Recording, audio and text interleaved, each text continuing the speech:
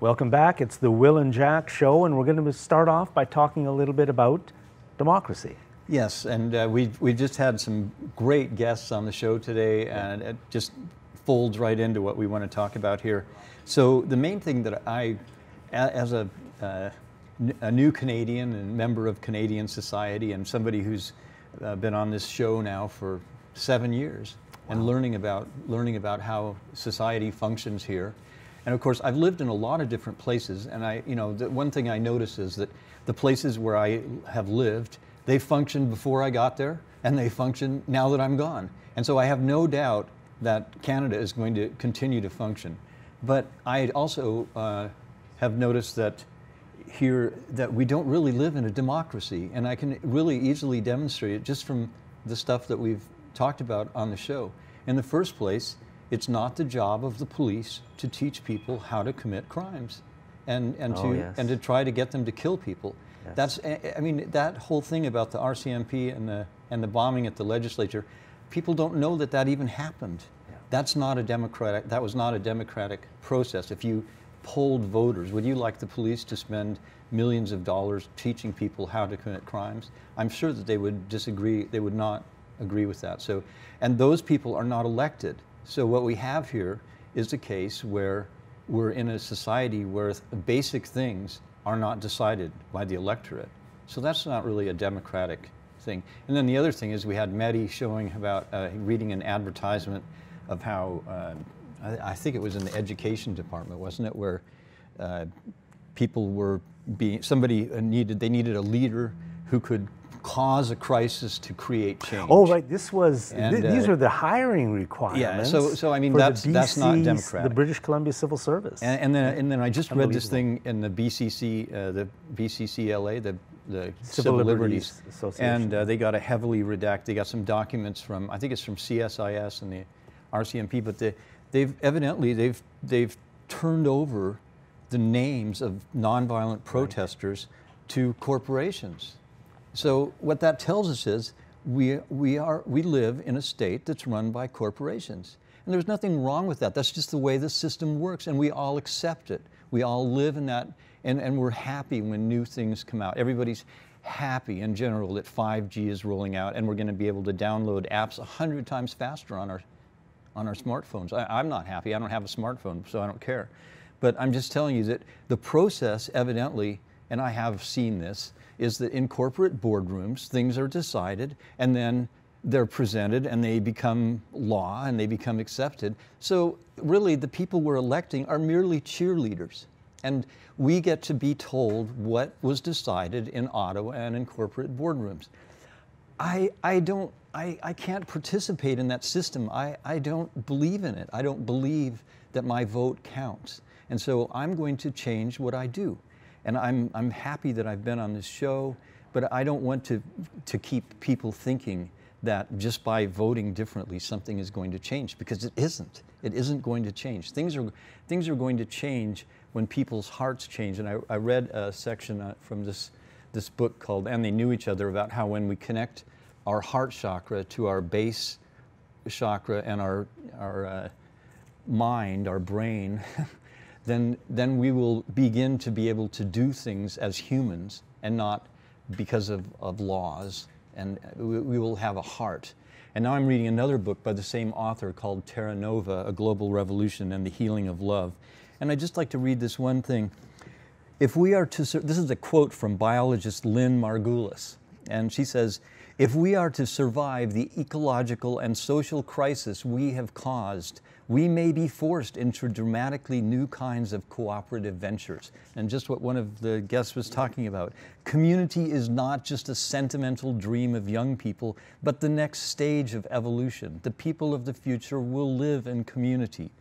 So we're looking at living in community, and we're looking at being more connected. I don't know about you, but I live in an apartment where if I'm unlocking my door and I look over and I see my neighbor, they look away. They don't want to make contact with me. That's not living in community. Living in community is when you look people in the eye and you don't lie to them. So the whole age that we live in is an age of deception.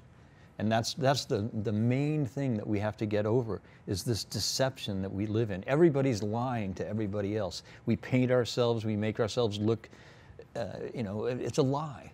So, but that's what we want, right? That's the value, is the appearance.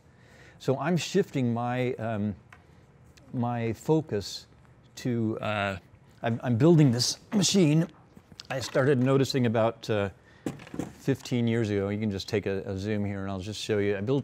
I started writing computer-generated music, and I use several different oscillators and sounds. I use one for each chakra, and I use some very slow, these are sub-audible sounds. They're all based on the earth frequency, the resonance of the earth at 8 hertz, the Schumann resonance it's called. So all of my frequencies are different from regular music, and the music acts on the body. And what I think it does is just what this book is talking about. It connects us closer to each other. When I give a concert, people can feel the energy. And for a long time, I didn't want to talk about it because it's woo-woo. If you notice, no politician, no corporate executive ever talks about anything about life force energy. In fact, you're considered to be a nutter if you talk about life force energy. But since I've been doing these experiments on myself and feeling it so clearly, I know it's true. And I read John Lilly's autobiography, and he says that since we don't have instruments, we don't have scientific instruments that can detect this, but our body can, then we need to listen to our bodies. So that's what I'm doing with this. I'm learning to listen to my body, and I'm learning to teach other people how to listen to their bodies, because that's what we have to do. We have to connect to each other, and we have to live in community, not just in community with you and me and in killing everything else in order for us to live, but we have to live in community with the planet and the other animals and plants that live here. So my focus, again, I'll just reiterate this, we have to become independent of the system and grow our own food in community. We're not independent individuals that just need to go buy a gun and 100 acres and go live on a farm somewhere. We have to be in community. That's the only way we're going to survive and clean up the planet. So that's my big shift. That's what I'm all about now. And I want to thank you so much for having me to work on this show, because I've had to work on this show so hard and try to understand what everybody's saying.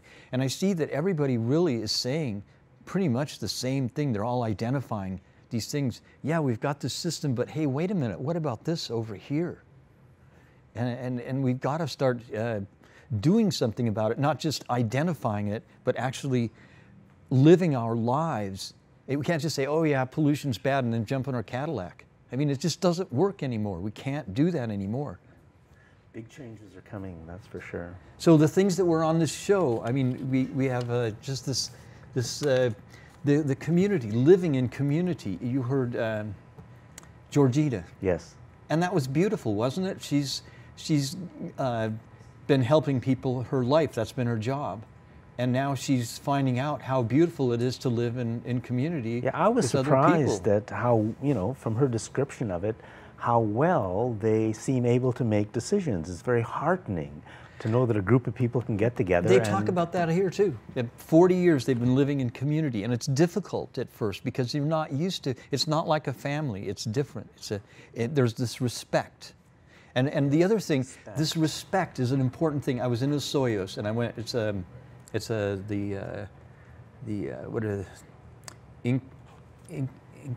Incanip.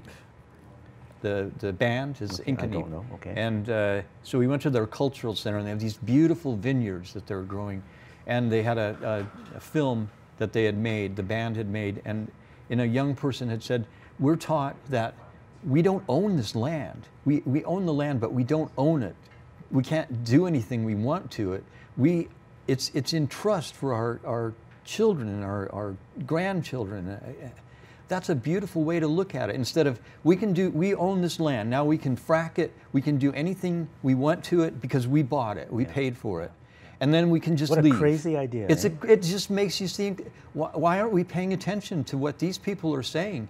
Because they're making a whole lot more sense than the people who are elected who can't even see that, the money laundering thing, that was a big one for me, is to have somebody in the BC government find out from a study that was done in a university in Australia about the Vancouver model of money laundering. It's like, see, you know, the see no evil, hear no evil, speak no evil. That's our government system. Yeah, it's remarkable. I think it's remarkable to many Canadians how the depth of the corruption in our society, and you know, our government leaders are pretending that they're going to look into it. They're not going to look into it. They are it. They are. And if we can't get rid of them and replace them with some kind of democratic form of government, and as our previous guests were saying, a free press, then we can see the direction we're being taken in, and it's not pretty.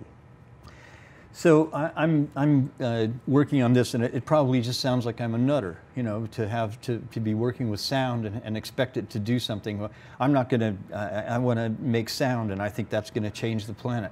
But from what I've understood about what this is doing, it's resonating my body with the planet. I can feel things. I can feel people more, and I just think that, you know, if we could feel each other, we wouldn't be able to kill each other. You can't kill somebody if you know them.